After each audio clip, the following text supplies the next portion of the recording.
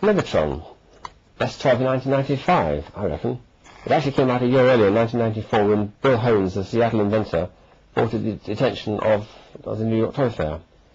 Sits in midair for about 3 minutes if it's in air, or sometimes 15 minutes if it's in vacuum.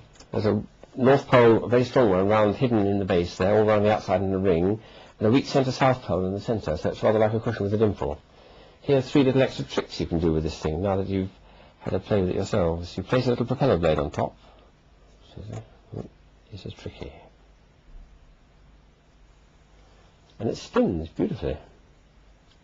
I made it from very light origami paper. Take it off.